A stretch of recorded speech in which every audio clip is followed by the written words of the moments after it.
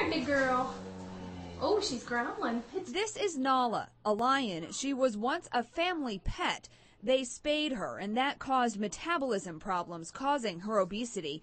A few months later, she became Black Pine Animal Sanctuary's first exotic pet rescue. That was 19 years ago.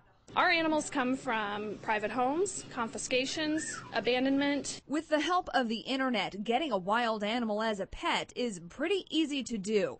It said there are more tigers in captivity in the U.S. than there are in the wild in India. But exotic animals can have long lifespans and be expensive to keep healthy. A lot of times people fall for the cute little baby animal that grows up to be much, much more than what they ever anticipated. He cares a lot about his animals, and I think that they were his life. February 2010, the government took a Miami County man's circus elephant, tigers, and lions. News Channel 15's story appears in the new documentary, The Elephant in the Living Room.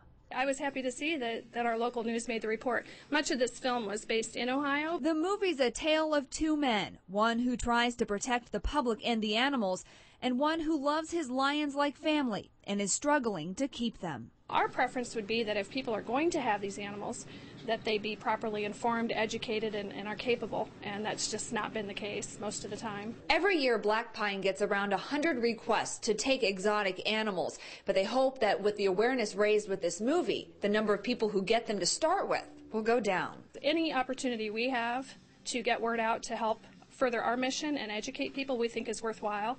And now I'm very, very excited, having seen the film, to say that even if you don't care about the issue, it's a great film. So we're doubly excited now that it's actually coming to Fort Wayne.